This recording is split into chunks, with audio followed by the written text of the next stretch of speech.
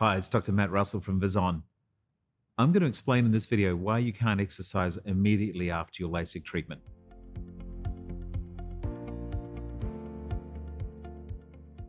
After your LASIK surgery, your eyes will need to heal. To aid the recovery process, it's really important to rest and hold off exercise or really strenuous activities for at least 3 days after your treatment.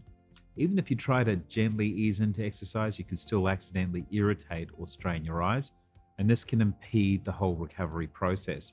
On the fourth or fifth day after your procedure, you can start small and go slow. You could go for a brisk walk, a light jog, and take on some low intensity strength training in the gym, some light weights with high reps, for example. In the first 2 weeks, you should really avoid anything high intensity like heavy weight lifting, particularly where you have to strain to exert yourself, and particularly avoid things such as boxing. Swimming should be avoided in the first 2 weeks after treatment. Once that first 2 weeks is behind you and your surgical team has confirmed that your eyes are healing well, then you're free to go back to your normal exercise routine and free to go back to swimming and other water sports. The best way to know if you're a suitable candidate for LASIK or any form of vision correction we offer is to book a free laser vision assessment.